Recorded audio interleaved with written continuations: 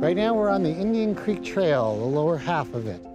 This is a very common thoroughfare for those of us that want to stay out of the streets and get a little nature in between taking care of patients.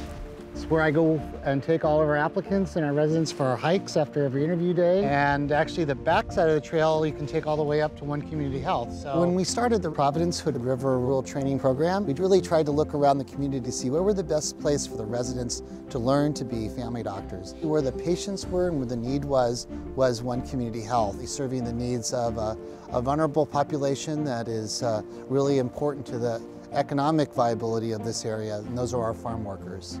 It's founded on a long history of Providence, Oregon region, providing medical education to our students completing graduation.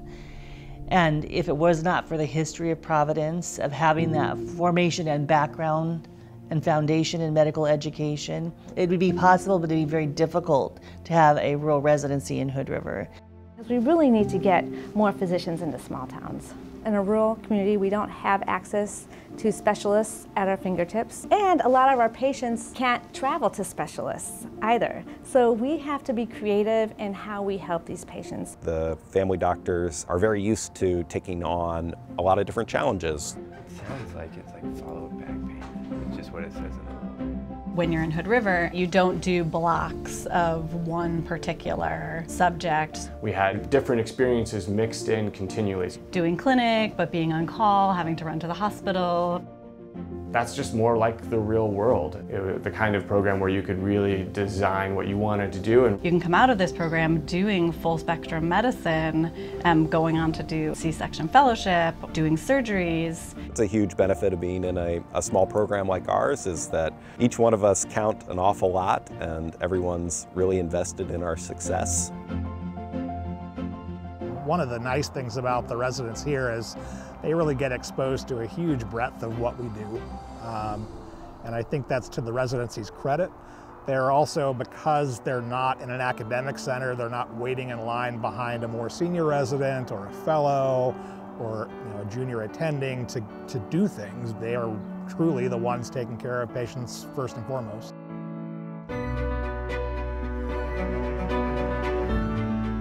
I haven't even gone into how much support you get from Bob in this program. Bob is just an amazing force of love energy. He really wants us to succeed. First of all, I love to teach, and I also like to create. When you grow residents and you graduate them at the end of the year, you're providing another physician to take care of another thousands of other group of patients.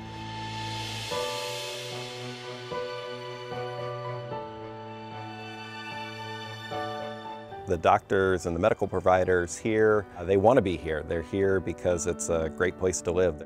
The quality of life was just fantastic. The fact that within 5 or 10 minutes you can be at a trailhead, trail running, mountain biking, hiking. They're not just doing their medical education here, they're actually becoming part of a community which has a long-standing history and vibrancy.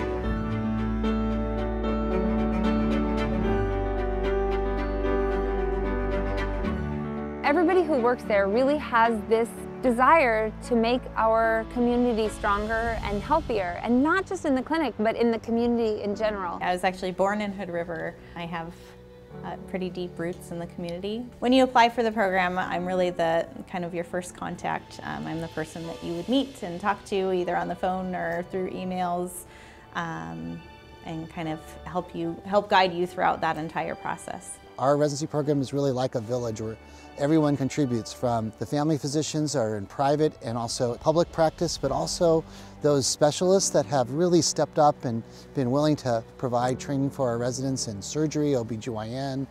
Being a doctor is teaching. Whether you're teaching a patient or another doctor or a medical student. So we mostly work side by side, sort of doing the same job, or I'm teaching them how to do my part of the job anyway. You know, say you want to really focus on obstetrics or pediatrics or other things like that, hospital medicine, you can certainly do that. So we do teaching conferences. Our nurses come to these conferences, our population health managers. It's all connected with the residencies.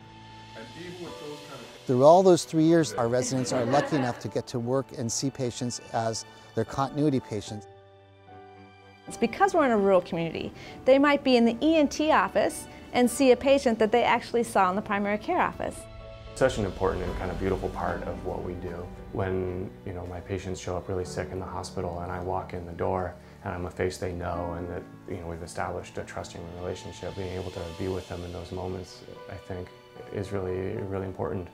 It's definitely a satisfying group of patients to work for. There's a lot of need, but a lot of heart, a lot of great people here. This is a great, healthy community to be a part of. I'm really fortunate that I get to work with such an amazing faculty of people that are committed to the mission of One Community Health. We also have a staff that many of whom are bilingual, bicultural, and we have our residents work alongside them. My Spanish improved drastically during my first year of residency, just from doing 50% of my visits in Spanish. That is such a valuable skill that I learned.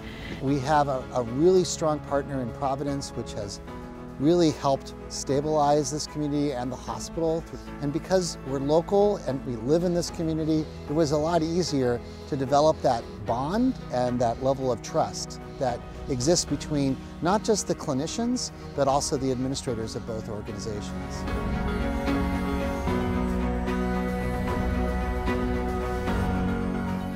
I had a great experience in residency and I feel really prepared for my practice out in the real world.